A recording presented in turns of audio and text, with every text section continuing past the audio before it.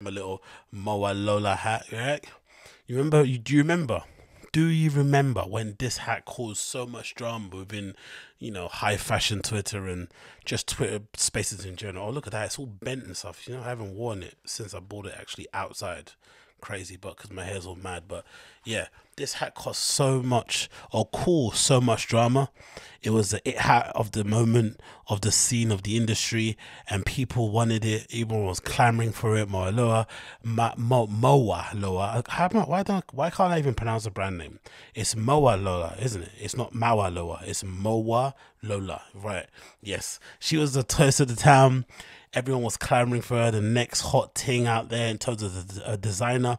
And she's still pretty much doing great things, I guess, now at the moment. I keep seeing new collections pushed out, so clearly the business has been somewhat handled behind the scenes, so that's great to see.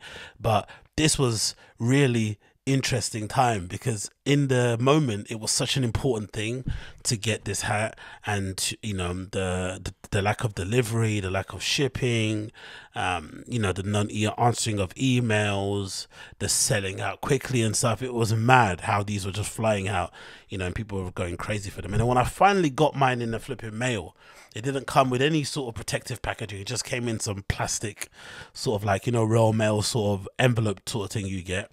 And also because it's a trucker hat, that obviously didn't help or work to its benefit because it all got, sorry, I keep smashing the mic, it all got bent up in the mail. I think I spoke about this when I first got it, but it all got bent up in the mail. The shape of it isn't really the greatest in terms of suiting my head. It's more in the style of like a traditional dad hat in terms of the shape. I thought it'd be more of a trucker hat because if you know, trucker hats usually come a little bit more up here towards the front, and then this is the crown. I guess it's a little bit higher or a little bit longer. I don't know how you say it. Maybe deeper. You mean? So this would usually come up to about there. The crown would be higher. It would be just a little bit more round, and it would suit my massive, new era. Because the new era size hats I wear 7 and 5/8. So I've got a huge dome.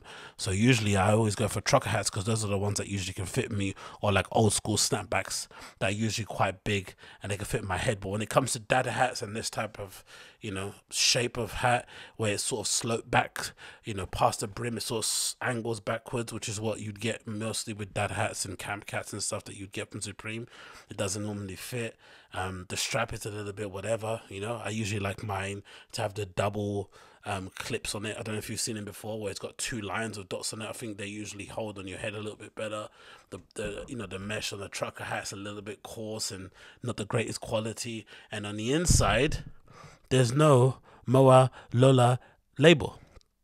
And to borrow Steve Jobs' sort of design ethos, where he was always obsessed with the inside of his products also looking as good as the outside, the stitching on the reverse of that embroidery isn't the best, is it? You would either cover it up so you don't see it or clean it up a little bit. The quality control is awful and it just doesn't look the greatest. So I think I must have paid like £40 for this, and this is definitely one of those things that you pay for mostly because of the name, mostly because of the hype, mostly because of the clout associated with it and the cool factor, but it's not exactly the best design piece I've seen.